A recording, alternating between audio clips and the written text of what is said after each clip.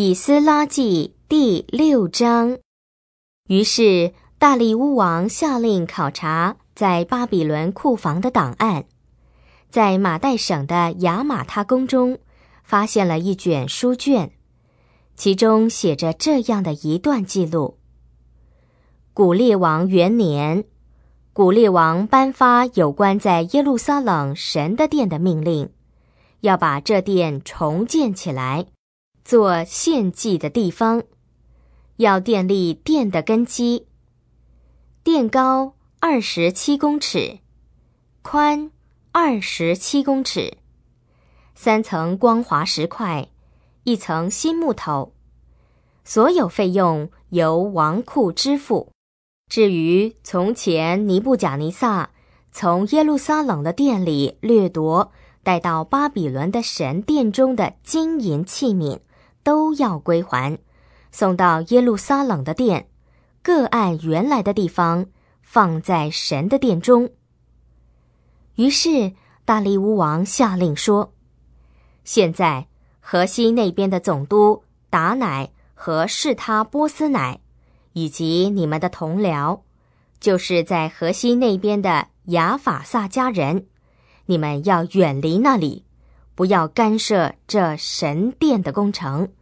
让犹大人的总督和犹大人的长老在原来的地方重建神的这殿。我又下令你要协助这些犹大人的长老重建神的殿。你要做这事，从河西那边交给王库的税收中拨出充足的经费给他们，免得工程停顿。他们需用的什么东西，包括做燔祭献给天上神的公牛犊、公绵羊和绵羊羔，还有麦子、盐、酒和油，都要照着在耶路撒冷的祭司们所说，天天供给他们，不可疏忽，好让他们可以献馨香的祭给天上的神，为王和王的子孙祈求长寿。我又下令，无论什么人更改这命令，就要从他的房屋中拆出一根梁木，竖起来，把它挂起，钉在木上，又使他的房屋成为粪堆。愿那使自己的名居住在那里的神毁灭所有伸手更改这命令，或要毁坏这在耶路撒冷神的殿的君王和人民。我大利乌下令，必须彻底遵行。于是河西那边的总督达乃、士他波斯乃和他们的同僚彻底遵照大利乌王的指示。犹大人的长老因着哈该先知和益多的孙子撒加利亚的信息，迅速重建。他们遵照以色列神的命令，波斯王古列、大利乌和亚达薛西的命令，完成重建圣殿的工作。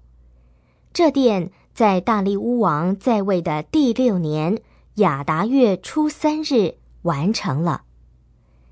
以色列祭司和利未人，以及其余被掳归回的人，都欢欢喜喜举行奉献这神殿的典礼。